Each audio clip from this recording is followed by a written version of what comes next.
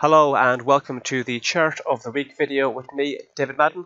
Today's date is Friday the 25th of January 2019 and the time has just gone 12:01 GMT.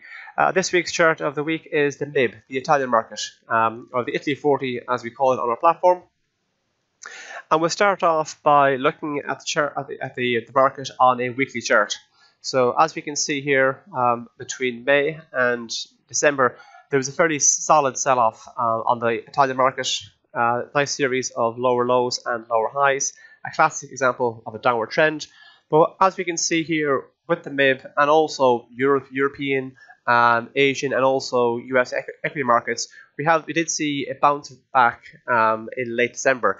And if you take a look at this candle here, you can see here that has got a very long wick, and that suggests indecision. Then the next candle over is a classic example of a bullish engulfing.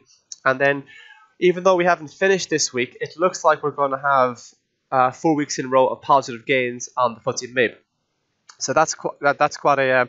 We appear to be regaining some of the ground that has been lost throughout the back end of 2018.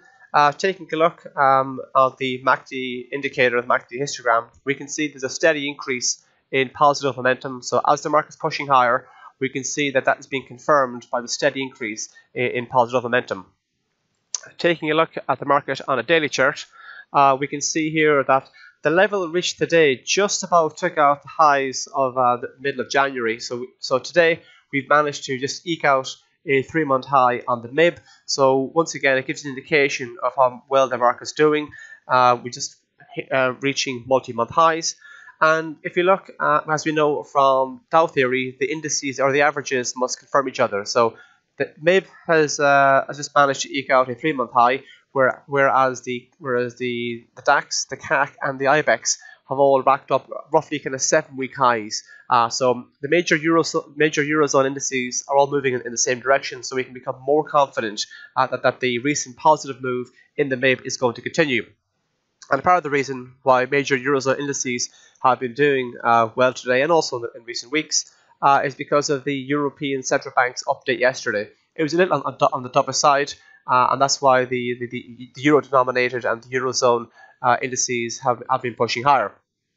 So if the MIB does continue to push on higher from these levels, we could look at targeting the psychologically important 20,000, and then further in the kind of more medium term, if the market does manage to kind of keep pushing on from the lows of December, we could be looking at heading up towards this red line here, the 200-day moving average, which comes into play just shy of 20,900.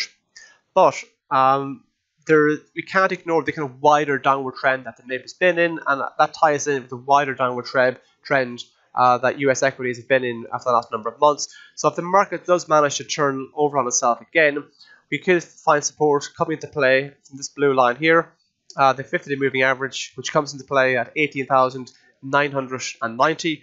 We can see here in recent weeks and months that the 50-day moving average acts as both resistance in December and also as support in January. And if the metric has acted as both support and or resistance in recent weeks and months, it makes it more likely that it will do in the near term.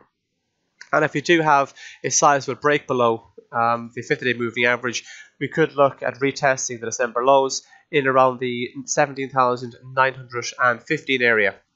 If you are going to be trading the MIB, please note that next week on Thursday we have both Italian unemployment and also growth figures, as well as Eurozone as a whole growth figures. And one last thing before I go, if you have any comments to make in this video or any of the other videos we've made here at CMC Markets, please feel free to leave a review on Google Reviews. Thank you very much.